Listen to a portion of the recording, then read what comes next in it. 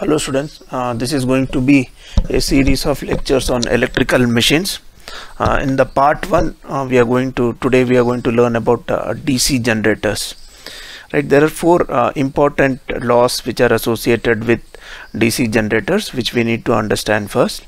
The first one is Maxwell's corkscrew rule. Okay, here we all know how to tighten a screw, right? If we move it clockwise, the screw is going to advance towards the down. In this particular case, the way the diagram is shown here, if we tighten the screw in the clockwise direction, the screw is going to advance downwards, right?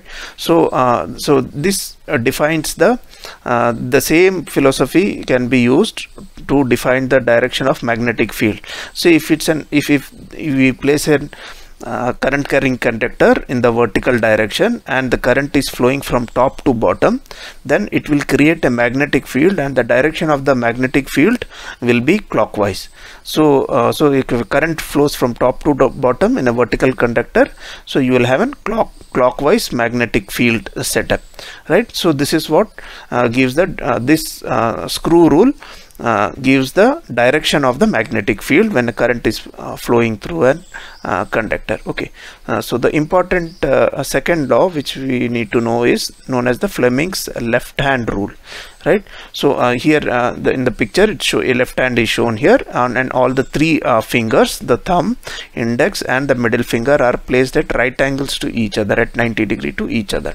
So if the magnetic field is indicated by the index finger, so you have a permanent magnet which is placed here, so your index finger indicates the direction of the magnetic field, and then if you have a current which is flowing in the direction of in this direction where a current carrying conductor is shown here, which is indicated by your middle finger, right? Then a force is the conductor experiences a force on it, right? So that force will be in the direction of your thumb finger. So this is known as Fleming's left hand rule. So there is the third rule which is known as Fleming's right hand rule, right? Here again your right hand is placed, shown out here, where all the three fingers, the thumb, index and the middle finger, are placed at right angles to each other. They are all orthogonal to each other.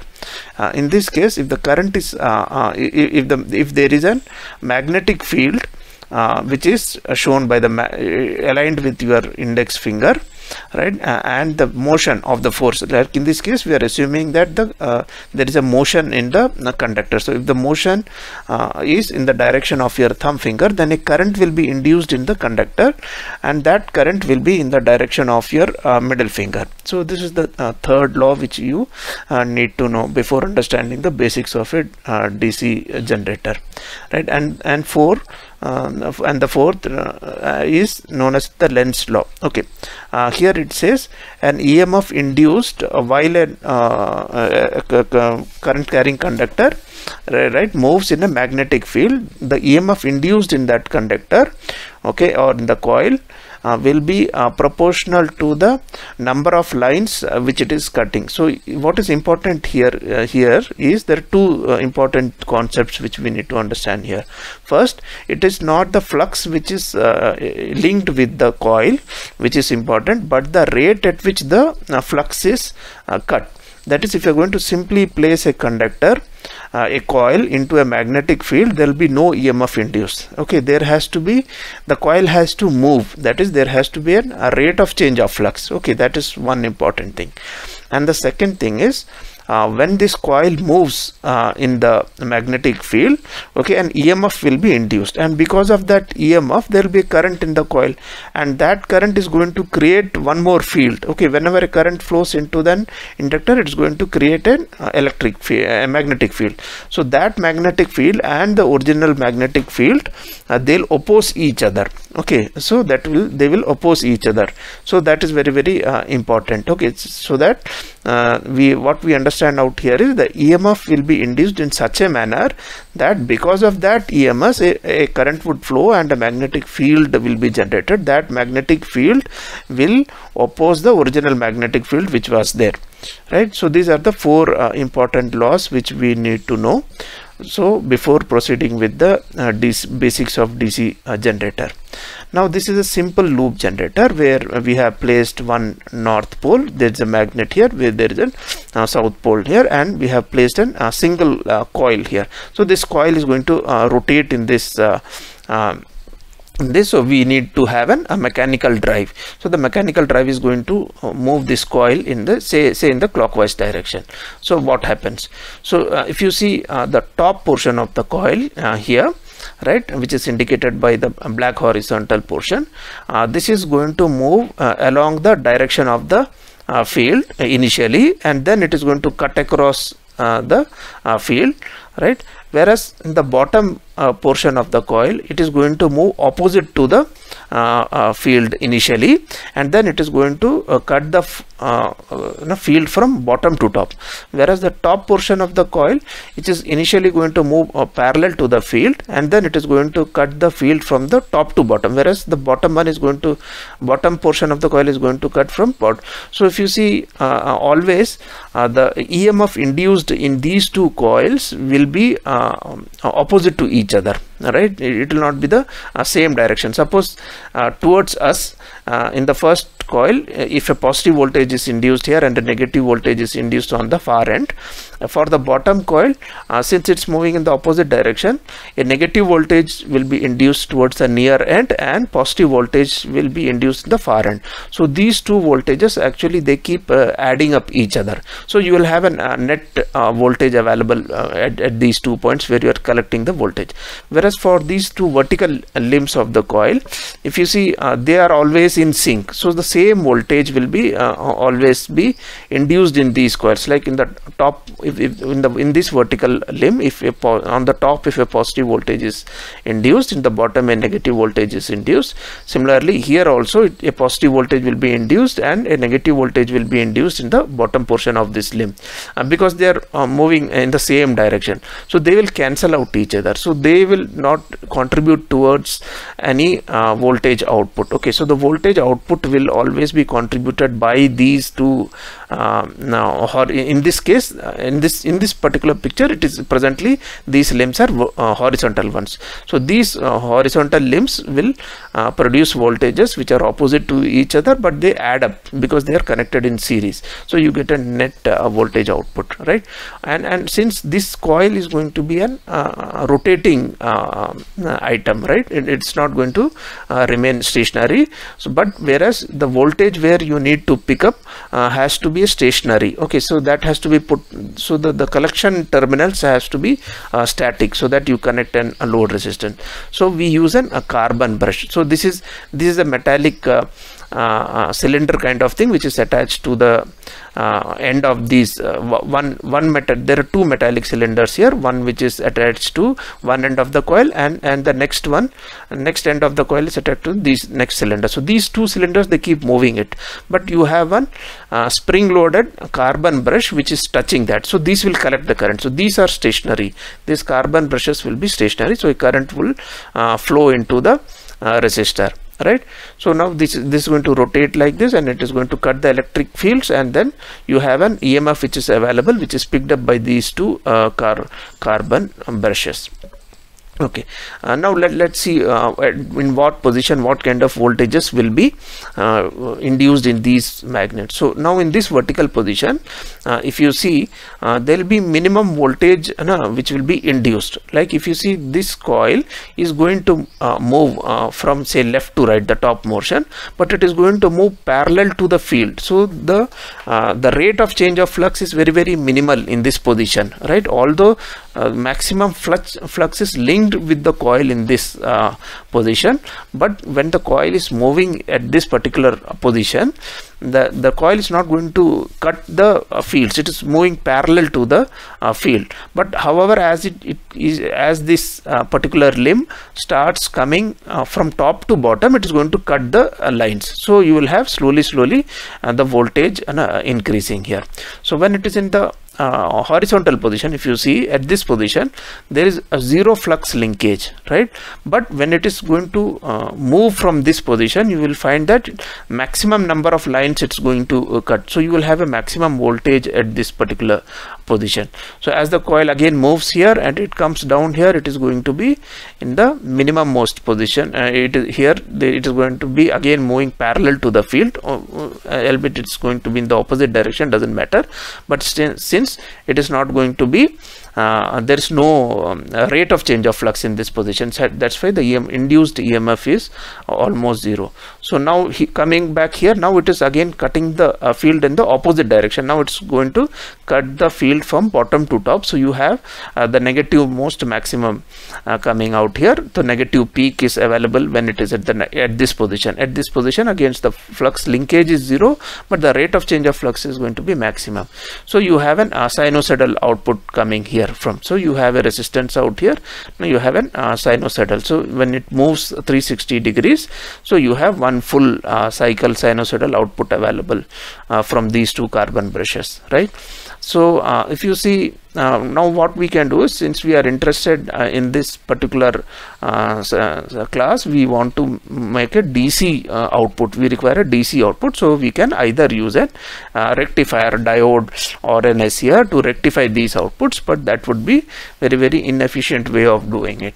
So what we can do is, if you see, this is something known as split ring. So what is done is, this is instead of having two cylinders, now we have a single cylinder which is coupled here with these two coils here, and in between the curve there is an insulator, there is a mica insulator, and you have the two brushes here. So when this is rotating here, right, so obviously when this coil reaches at this place, this contact of the brushes changes from this conductor to this conductor out here, because this is known as the split ring, right? You are using two brushes out here, and then you have, this is known as a commutator or a split ring here.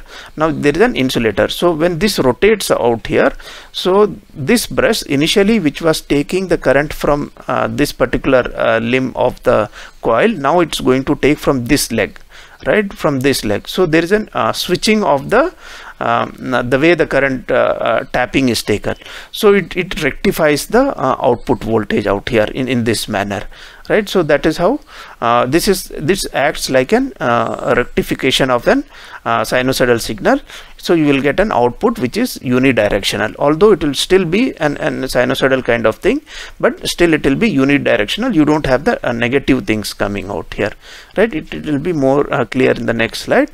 See here, this is the coil which is placed in this direction. Initially, say the current is flowing from AB, it is coming here through brush B1, through ring R1, through B1 brush, the current is flowing from M to L, and it is coming back here through R2, through B2 brush to R2, it's going to CD, and it's making a path here. Now when the coil is reached in the other direction, if you see now in this limb, now AB, the current direction has reversed. Now it's going from bottom to top, whereas in DC it's going from top to bottom. But what has happened here, this current from DC comes here. Now if you see, the ring position also has changed because of this rotation. It is a single cylinder now here. Now initially R1 and R2 were R1 was making a contact with B1, R2 was making a contact with B2, but in this position R2 is making a contact with B1. So the current will come from R2, and it will again flow in the load from left to right, from M to L. So the direction of the current remains same. So it is kind of rectification which is happening out here. So with using a simple split ring, we can rectify the current and make it unidirectional. Okay, so now one purpose has been solved, that now we are having kind of DC output. However, there are a large number of ripples out here, right? So let me just before proceeding, let me show you here. See, this is how the coil is moving out here. It is cutting the magnetic lines of force. So if you try to measure the voltage, there are two different rings out here which are placed out here, right, from each of the end of the coils. So if you see, this voltage is going to positive and then it goes to the negative side, and you have a sinusoidal kind of signal.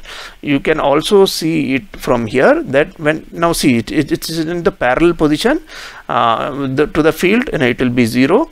Right, when it is parallel, it is 0, and when it is cutting across many lines, it will be the maximum. So you can see that what is happening. You have a sinusoidal kind of thing. So this is now this is you have placed a commutator. So now if you see, there is a commutator, there is an insulation, and you are made it into an split ring, right? So it is just two different rings are there, and the same brushes are used.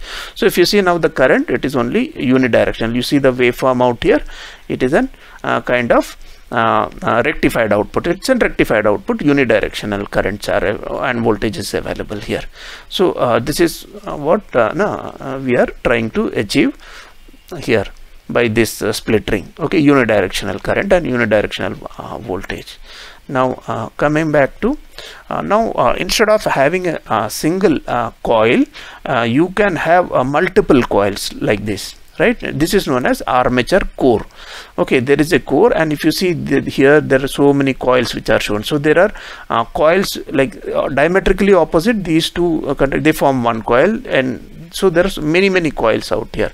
So what happens if there are many coils, but you are all the coils are connected to each of these small in the commutator. There are small segments, and each of the segments are isolated from each other using a sun mica. So there is an insulator. But when you are placing a brush and collecting the output voltage, you are collecting only from one of those segments only at any given time. But so it is so happens that only the element which is giving the peak voltage, you are going to collect the voltage from those elements only, right? So you will find that see there is one coil here. Okay, that is going to negative, but by that time you are switching over to a different segment, so you are collecting the peak voltage from that segment. Again, when that particular segment is the voltage is dropping, you are going to collect it from the next segment. So if you see, by making this kind of commutator arrangement and using only two brushes, you can pick up voltage from the peak of these the peak voltages from various loops. Okay, various coils. Okay, they're all independent coils, so we're going to pick up. So each coil is going to get connected to the output brush only when there is a peak voltage in those coils, and rest of the time that coil is not connected at all anywhere. It is going to remain open loop. So if you see now, you get a better DC voltage here. Okay, and the ripples are lesser. Okay, initially the ripple was from 0 to peak. Now you will find only small ripples, and you get a much better DC. The net DC voltage also will be higher in this case if you take the average. So okay, another thing which we need to remember out here is we don't generally use a north pole and a south pole, a magnetic conventional magnetic poles. Okay, we generate a magnetic field by using field coils. Okay, field coils are nothing but there will be a metallic core on which a coil is wound. A conductor coil is wound on that, and then you pass a current there. So in lieu of a magnet, again, and we have a current carrying loops there. So the magnets are also formed by using by using current carrying coils. Okay, so we need to remember that aspect also. Okay, now also we don't have only generally we don't have only one set of poles. We have more than one set of poles, like you have a north pole, south pole, again a north pole, south pole. So the fields will be set here. Okay, again the advantage here, if you see, this is again these are the cores, and you have north pole, south pole, many poles are shown out here, and then to make that as a magnet onto the metallic portion, you have a field winding which is shown out here, right? So if you see, this is again, there are 1, 2, 3, 4. Now 4 coils, 4 magnets are there, so inside which the armature will be placed. Now the additional magnetic poles have the same effect on ripple as did the armature coils. That is, more number of coils will in a single rotation of the of a coil, it will cut the magnetic lines of force many times. So it will have more it will have the sinusoidal frequency will increase, but the ripple will come down. Okay, so that is what. So in addition, the increased number provides stronger magnetic field.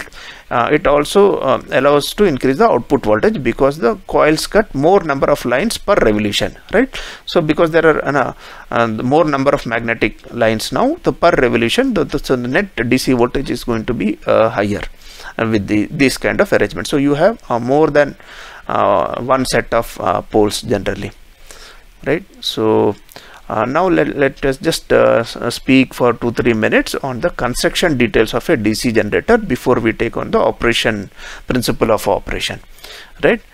Yoke. Yoke is the outer case. Okay, so this outer case acts as a mechanical support. It has low reluctance for magnetic flux. That means it should allow smooth passage of magnetic fluxes. That's what it's known as high permeability, because ultimately we are going to mount many magnets out here. Magnet means the field poles. We are going to mount the poles. So between them, if there has to be a magnetic lines of force have to smoothly pass. So that is why we use high permeability material out there. Okay, for small machines generally cast iron is used, and for large machine cast steel is used, right?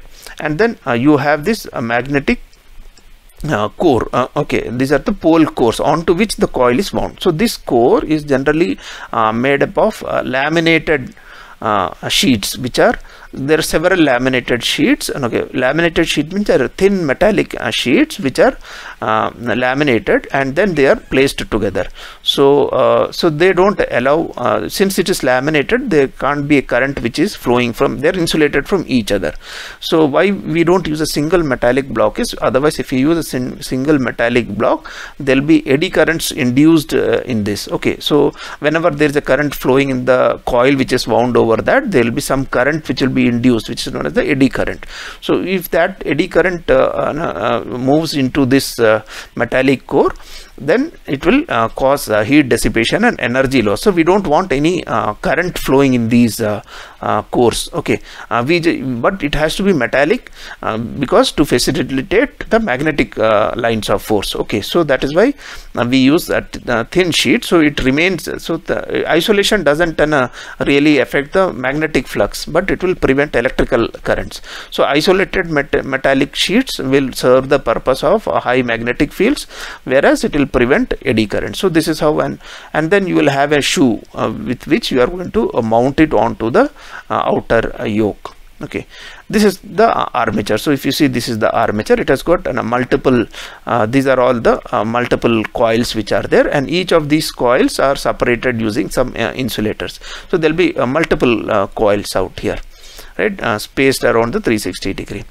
So what is the purpose of the armature core is to support the armature windings, right, to rotate the conductors in the magnetic field. It is cylindrical or drum shaped, made up of high permeability. Again, this core needs to be of high permeability. Each stamping is separated from its name by varnisher, because it has to be each of these coils, you can't have short circuit. Each of these coils have to work independently, right? So laminated to reduce eddy currents. Again, we are talking about the core material, right? Hysteresis loss and eddy current loss has to be minimized. Ventilating ducts are provided to dissipate heat, because there will be some heat generated, so there are some vent. Now the armature winding on top of this core, this is the core. Okay, on top of that, and then you have all these windings. Now we are talking about the windings. Okay, so in these windings are made up of copper or aluminum, and EMF is induced in these windings. Okay, and these windings are also insulated from each other, right? And generally you have these windings which on top of which you have a varnish coating. So as and when this varnish coating goes bad, you will have short circuit currents in your DC generator, which is not healthy. So once in a while we have to do an insulation check is done between the winding and the body. So if this varnish goes bad, then you need to remove this coil and do a rewinding with a proper varnish coated aluminum wires or copper wires according. right? So the armature windings, these are the different armature windings. Each of these coils, as we have learnt earlier, only output is taken only from one of these coils at any given time. So these are all to be independent coils, you can say, right? Now there are two types of armature windings. One is known as lap winding. Okay, in lap winding there are several windings which are several coils which are all connected in parallel. Okay, so these are known as the lap winding. Okay, if I see here, if I go back here, I'm talking about this bunch of they're all connected in parallel within the single set. Okay, not talking these are all independent ones. Within this each, it's not a single wire, it is a bunch of wires. Okay, also all these bunch of wires, okay, for a single set. Okay, so there are n number of coils, so in each number of coils there are n number of conductors which are placed there. So those are all here connected in parallel. So the number of parallel paths are generally equal to the number of poles. Okay, so A equal to B. So this is how so what if you have these coils connected in parallel, it will increase the current capacity. Obviously they are all in parallel, right? So each will conduct some current, so it will increase the current capacity of each winding. Okay, so these are used as a starter motor of all automobiles, because the starter motors, initially when we start the engine, so it requires a huge amount of torque is required, so it will consume large amount of current. Starting current will be very high, so you require parallel connections of conductors, right? The second kind of winding is known as wave winding, in which all the different coils are connected in series out here like this, right? If you connect it in series, and there will be a total number of parallel path in this motor will be 2. So this is the kind of winding which we do here. So since these coils are connected in series and there will be EMF induced in all these coils, they'll add up. So these are used for generating for where high voltage is required, right? But the current capacity will be lower, because these are all in series, not in parallel like in the previous case where we had all in the lap winding where we had all these coils being connected in parallel. Here it is all connected in series, so the voltage adds up here. So high voltage, low current. So this is a number of parallel path here, A is equal to 2. So this is the next kind of armature windings what we have here. So if you see, this is shown out here. So here in the lap winding you will see these are connected in parallel, whereas here we have a wave winding where this coil goes like this and then it goes like this. So these are connected in series. These coils are connected in series, right? Now the other part, which this is known as the commutator. Okay, this is the one onto which a carbon brush is put, and this acts like a split ring. When generally we call a split ring when there is only two different sectors, and when we call it a commutator when there are n number of sectors. Okay, so two sector commutator can be called as a split ring, whereas here you have n number of coils and n number of segments corresponding to each coil. So this is known as a commutator or a split ring, acts like a rectifier, AC to DC. So this is what it conducts. It kind of rectifies the EMF which is induced in these coils. Okay, now comes a very important aspect, the working principle of a DC generator. Suppose I have an electric field, I have set up and I have given some DC supply to the field winding, so it has generated a magnetic field here. Now I am driving this core in between the armature with the help of an DC engine. Okay, is a diesel engine. Suppose I am driving it with a diesel engine, right? So it is going to initially have not connected any load, so there will be an output EMF which will be induced, say 220 volts something. Output is generated out here, right? So what is the power which is being consumed in the output state? it's going to be 0, because there's no, you have not connected any load, so there is no current flowing here. Okay, so there is 0 load, so the 0 power consumption. Obviously we are neglecting the leakage and things like that. Okay, we are going to speak only about the major loads as of now. So there is no load which is connected out here. So there is a coil which is armature which is rotating, and it is inducing an voltage out here, but there is no current there. We have not connected any load, so 0 power, right? And now say I connect 1K resistance out here, a load, some bulb or something, whatever, a fan, something which I am connecting out here. So say the corresponding resistance is 1K. So there will be some current which will flow. So what is going to be the power? Power is going to be VI or V square by R. So 220 volt V square by 220 volt into 220 divided by 1K. So that is the power which is being. Now initially it was 0 current. Now I have connected 1K, so the power has gone to some watts. Now instead of that 1K load, I put say 100 ohms. Okay, now the power is going to be V square divided by 100 ohms. Now the power is more. So for different load conditions, the power which is being consumed is different, right? So now we also know that the energy cannot be created, right, or destroyed. Right. So now if we are going to consume different powers for different load conditions, so somewhere that additional power has to come from somewhere. Where does it come from? Okay, now you have a diesel engine which is going to run this machine, right, armature. It is going to rotate this armature. So initially when I am not connected any load, so it will be almost free, so it can rotate this armature freely. The moment I connect 1K resistance here, some current will flow here. Okay, so that current in the coil will induce a magnetic field. It will create a magnetic field out here. Okay, because of the current which is flowing in the armature. That magnetic field is going to oppose the magnetic field which is already there, because you have already passing some current into the field and you have created a magnetic field.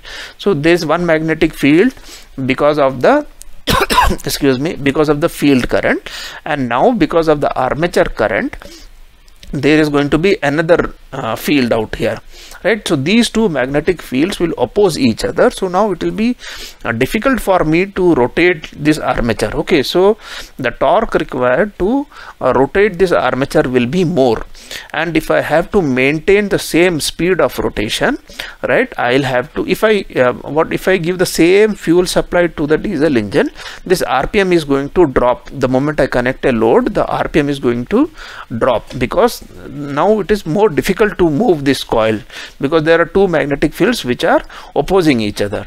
So I'll have to pump in more number of fuel. So I require a fuel governor on my diesel engine. Similarly, if I change the load from 1K now to say 100 ohms, more current will flow. So more current will mean a stronger electric field created by the armature, which will react again and which will be opposed by the current magnetic field. So these two now they become even more stronger, opposing each other. So the torque required to maintain this RPM will be higher. So what happens is, now you can see what is happening, right? So when you are increasing the load conditions, the field which is created by the armature is increasing. So it will become, you require more torque to rotate and maintain the RPM. So you need to pump in more fuel into your diesel engine. So you see the law of conservation of energy, and it's now standing true out here in this condition, right? So more energy is being consumed, so more diesel will be consumed here, while so by the diesel engine, because you are connecting more electrical load out here. So this is how the torque will be increased. Now the torque is going to be increased, it is going to consume more fuel to maintain the same RPM. Right. So this is a small video. So in earlier days we had these governors which used to of the diesel engines with mechanical governors. So if you see, this is the drive from the engine. Let me pause it here. This is the drive which is coming from the engine. This is a centrifugal ball. Okay, this is going to rotate here. So now if the RPM increases, this ball will spread out and out. It will move outwards from the axis of rotation here. It will with higher RPM. So when that moves outwards, okay, this particular lever will be pulled up. So when it gets pulled up, you will find this is the fuel flow path, right?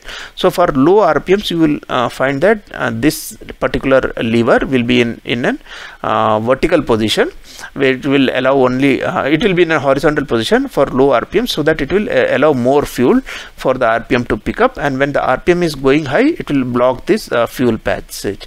So if I play the video, it will be clear to you. See, initially it's an slow RPM, so you will find this lever is almost horizontal. Right now, slowly the RPM is being picked up. So if you see, if you just wait for a few seconds, you will see that the RPM is going to be picked up. Now see, the RPM has picked up, so this will move, these balls will go further away, and this plunger will be pulled up, and this will block the fuel passage. So these kind of systems we had earlier when everything was mechanically controlled in the diesel engines, right? Right now you have everything electronic. The speed sensor is electronic, and the fuel flow control is also electronic. So these kind of systems we had in our earlier days. So let me move forward. Okay, now let's get into little bit of mathematics of it. Okay, let's try to write an equation for the EMF generated in a generator. Okay, so if phi is the flux, okay, flux per pole. Okay, so there are going to be n number of poles, and we are assuming that phi is the flux which is generated per pole. Now this is actually a function of the field current. You have to understand that this is, if you pump in more field current, this will be higher. Okay, so this is a function of the field current. So this is the flux per pole. Now Z is the total number of armature conductors. Now for each total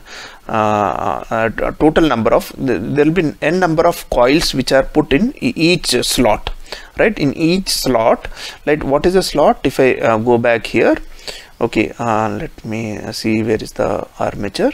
Yeah, these are the slots. So this is one slot, second slot, three slot, and in each slot there are n number of conductors, right?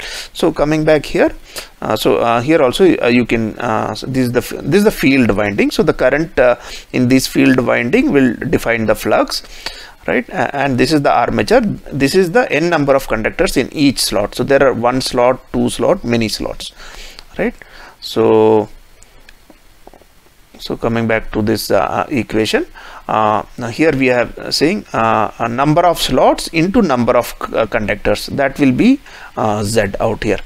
So then you have P is the number of generator poles. Okay, so A is the number of parallel paths in the armature. So that we have seen, that is going to be different for the two type of windings, for the lap winding and for the wave winding. This A is going to be different. N is the armature rotation in revolutions per minute. Okay, this is the revolutions per minute. E is the EMF induced in any parallel path. So it's a single parallel path. We are seeing what is going to be the voltage induced. So we know d phi by dt, the rate of change of flux. This is going to be the EMF which is going to be generated. Now in one revolution, how much flux will be cut? This is the flux per pole into number of poles. Okay, so this is going to be, this much is the net flux which is going to be cut per revolution. Now now if you see a number of revolutions in per second, it is given in RPM n. So if you try to do it in seconds, we will find 60 divided by, okay, the time for one revolution is 60 divided by n, right? So these many RPM divided by 60 divided by n. So those many revolutions it will do per second. Now EMF generated, we can modify that equation putting this value out here, right? So number of conductors in parallel, so those are in parallel, they will have the same EMF. So you need to divide that by a factor of A. So if you put these things, so these are available in all your textbooks. If you see here, this is the final EMF which equation which we have here, right? So more than the actual equations, you have to understand what is the effect. So how more EMF can be generated, that needs to be understood here. F, what is this? Phi. Okay, this is what? Magnetic flux. Okay, so if you have greater magnetic field, you will have greater EMF generated, correct? So how do you increase this? By having more field currents, right? If you can regulate the number of field currents, you can increase the voltage out here. What is Z?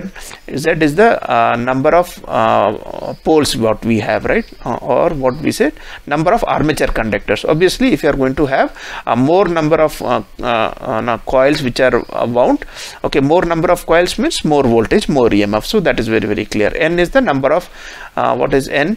Is the speed of rotation. Obviously, if you are going to rotate it at a faster speed, then it is going to cut more number of lines per second. That is why that 60 has come down. So it is going to create more EMF. P means number of poles. Okay, so if there are more number of poles, that also will effectively mean it is going to cut more number of magnetic lines per revolution. So that is going to increase the net EMF. Okay, A is the number of coils which are connected in parallel. So if you are going to connect in parallel, that is not going to help in generating more EMF. So you have to divide it by a factor A. So A is 2 for wave winding and P for the lap winding. Okay, so this proportionality you need to be very, very clear to understand the concepts. Okay, phi is the flux. How do you increase the flux? By increasing the field current. Z we say is the number of conductors per slot. Okay, so Z, so if you have more number of coils, that means more number of more EMF will be generated. N is the speed of rotation. Obviously, if you are rotating at a higher speed, more voltage. P is the number of poles. More number of poles means more number of magnetic lines it is going to cut per revolution. So this is what the EMF equation. Now we have different types of DC generators, right?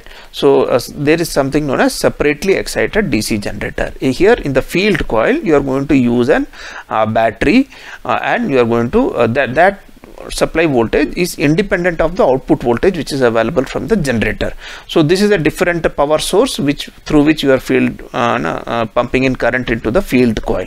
So this is separately excited. Okay, self-excited means the voltage which is generated out here. Okay, the same voltage is used to feed the field coil also. So the current is going to be from the output voltage which is going to be generated by rotating this. So you might wonder initially how will it start, right? Initially, before starting, there will be no output voltage. If there is no output voltage, there will be no current in the field coil. Then once you start, how will it generate a voltage out here?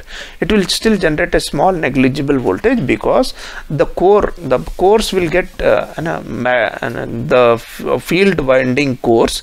Okay, they will be magnetized because of the current which was flowing in that coil previous to shutdown of the engine. So because of that, there will be an spurious magnetic field, and because of that small magnetic field, output voltage will start building up, and that will again pull current into this coil, which will now strengthen the magnetic field, and then it will act like a positive feedback loop, and slowly the voltage will build up. Many a times engines, sometimes if that voltage which is available in the core, the magnetic field which is available in the core gets discharged for some reason, then these generators may not start off its own. You will rotate the through a engine, but then voltage will not come. There will be no voltage output provided here. So in that case, you need to give a small current externally. Initially, you have that's known as a flashing of the field coil. So if you flash a small current, and then subsequently it will generate an field, and then the voltage will pick up. Okay, so here if you see, the same output voltage is used to provide currents into the field current. So this is known as the shunt, in which it is connected in the field coil is connected in parallel to the voltage which is being developed, here it is connected in series, so it is known as the series. So these all have got their own advantages and disadvantages. Okay, here it is a compound in which you have series as well as parallel. So there are two kinds of, this is known as the long shunt. If in the long shunt, you will see that the parallel coil, field coil is after the series coil is connected to the armature. Out here you have a series field coil, then you have a parallel coil here, and it is known as the short shunt compound coil, where you have a field coil which is connected directly to the armature, and then you have a series come. So the load current is going to flow in this loop, right here in this loop. Okay, so the load current flows here in this the short shunt. Only the load current will flow in the series coil, whereas here you will have the current which is flowing in the parallel shunt as well as the load current which will flow in the series. So that is the difference. So each has got its own advantages and disadvantages. We'll see that very soon. So this is a separately excited generator. Okay, where you have this is the field coil. You are giving a separate source. You have you are making an IF flow into this field and creating a magnetic field here. Now if you see, the EG is the voltage which is generated by the armature. Okay, now that is the power which is generated here. Power which is delivered to the load will be V into I, right? Now but EG and V will not be the same. Okay, there will be some voltage drop across the armature. Okay, so now we are going to learn a new terminology which is known as armature resistance. What is this? This is actually whenever there is a current which is flowing in this armature, we told it is going to create an magnetic field of its own. So that magnetic field is going to oppose this magnetic field. So once it is going to oppose this magnetic field, the net magnetic field is going to be reduced, right? So the EMF induced will be reduced. So how to model that reduced EMF? So to model that reduced EMF, we call something known as RA, which is known as armature resistance. So the voltage drop is modeled as IA into RA. So what is this armature resistance? This is this is not measurable directly with a voltmeter or something like that. Okay, so this is only representing the drop in the magnetic field because of a current which is flowing in this armature. That magnetic, it is going to create a magnetic field that is going to oppose this magnetic field and cause a net drop in the magnetic field. That we are representing it by a figure, something known as RA, armature resistance. Okay, so this you can't go and put a multimeter and try to measure the resistance.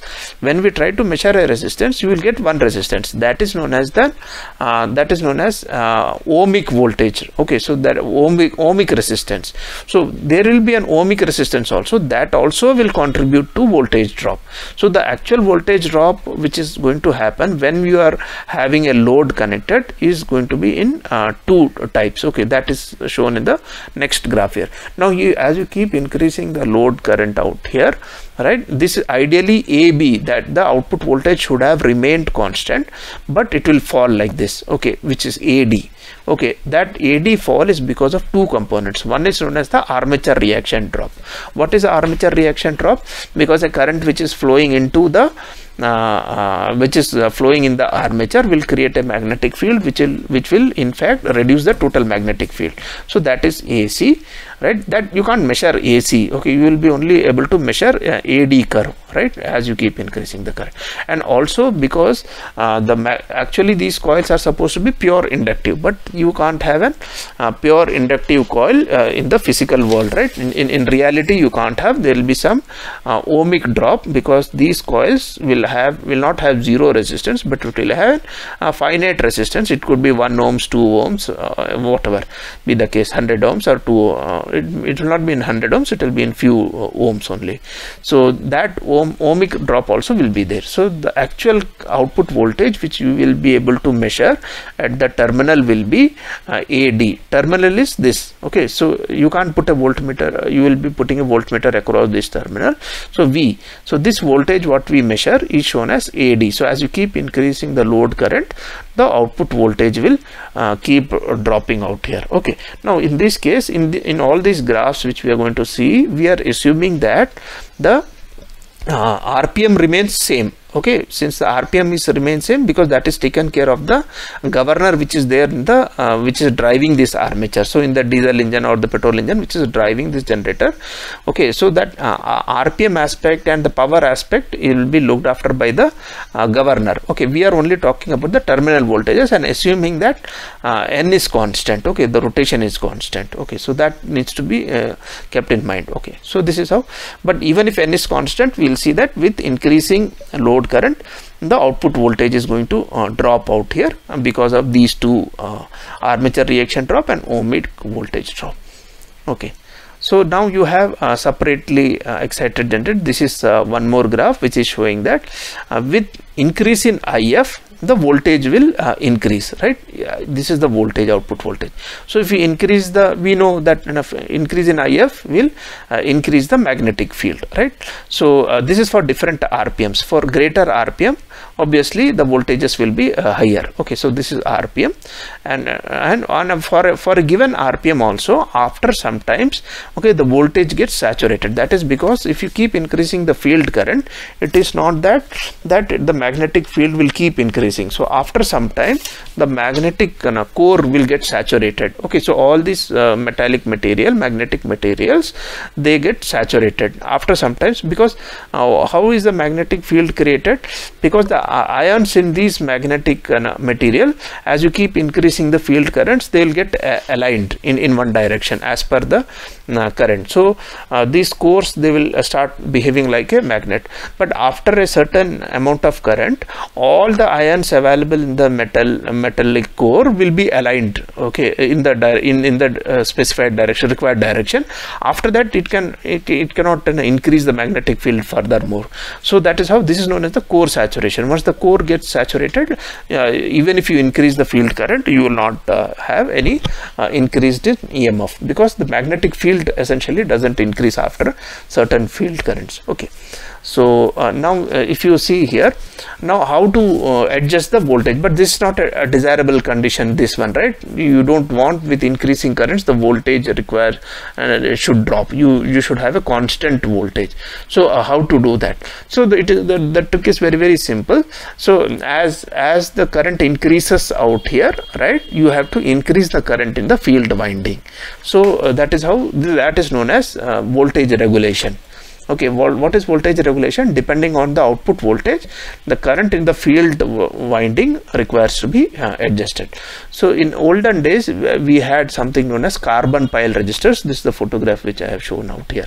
So if you see the current, if the current, this carbon pile is only variable resistance which is connected in series to the field winding out here.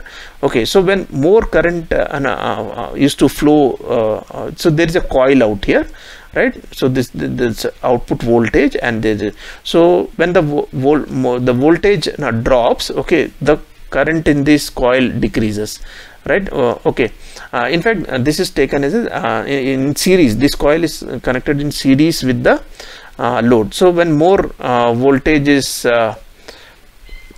more current flows into these coils out here, right? In the more current flows into this energizing coil, it will pull these carbon piles closer to each other.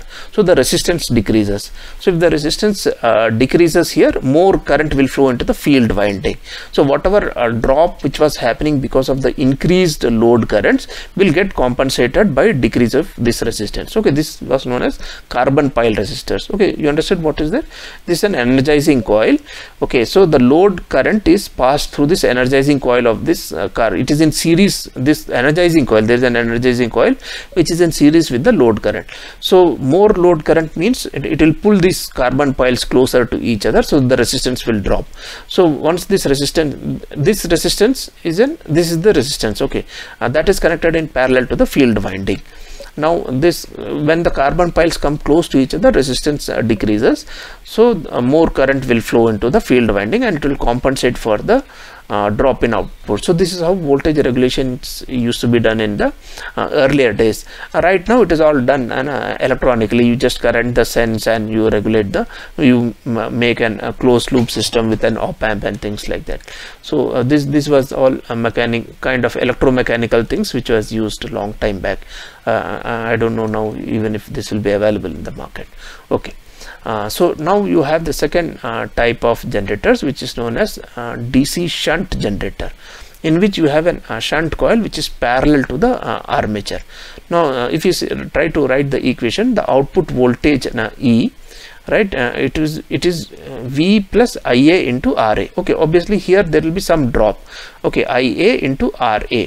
Right, this is actually armature drop and also the ohmic drop also, you could consider that. Right, now this IA, it is composed of two components, one which is going into the load IL, and also the shunt field current, which is known as ISH. So I write IL and ISH. So this is the equation which is written here. So here you have a shunt field. So if you see the characteristics out here, now if you keep increasing the load current, now what happens?